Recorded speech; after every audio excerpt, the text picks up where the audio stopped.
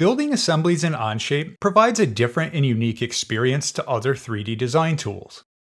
In this video, we'll build this jackhammer, add motion and gear ratios, and show how with 32 top-level components, only 29 mates are needed to fully define the assembly.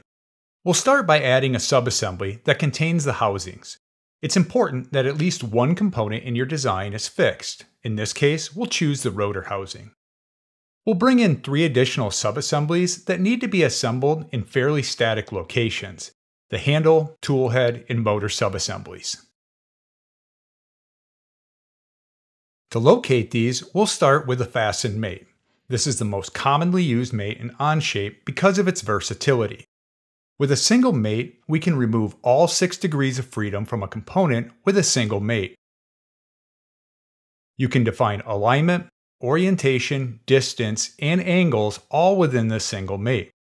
This replaces what typically requires multiple coincidence, distance, and angle mates in other design tools.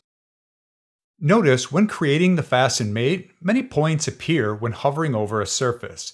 These are called mate connectors, a fundamental part of Onshape.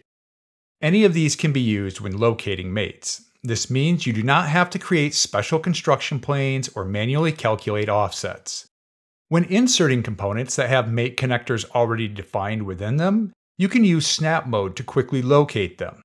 This is perfect for off-the-shelf components like these bearings.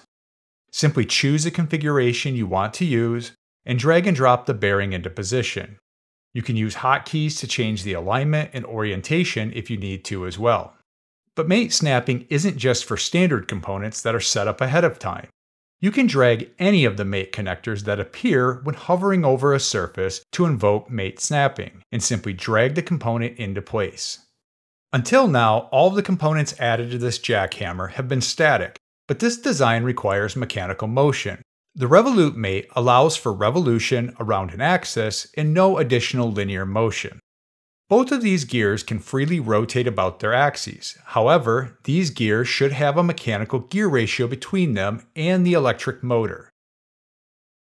Relationships in Onshape are unique in that they are simply added between existing mates.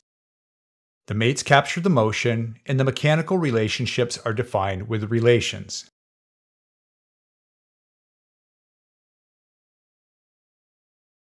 A connecting rod will connect the piston and the crankshaft together, again using a simple revolute mate to establish its range of motion.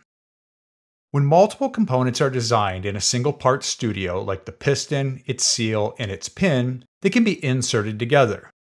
Because their relationship to one another won't change, they can be simply grouped together. This means any motion applied to any of these components will be applied to all 3. This is a huge time saver as it removes the need to further mate any of these components together. Like rotary motion, linear motion can be added using the slider mate. This mate allows a component to move exclusively in a linear direction but not rotate. You can easily change a mate from one type to another by simply editing it. Then choose a different mate type from the drop-down. In this case, we'll choose to change this slider to a cylindrical mate. A cylindrical mate allows linear motion in addition to rotary motion along an axis. With just a handful of mates, we've captured all of the mechanical motion from the electric motor, through the gears, down the crankshaft, the connecting rod, and the piston components. Finally, adding standard hardware will wrap up the design of the jackhammer. Onshape streamlines this process by allowing you to simply drag and drop and snap hardware components into place. This hardware can then of course be patterned to create additional copies where needed. However, a more intelligent way to create multiple instances of a component can be used, called replicate. Replicate looks at the geometry and how the components were mated to it to duplicate them. This intelligent process of replicating components doesn't require any special patterns to be created and means less effort is needed to create multiple copies.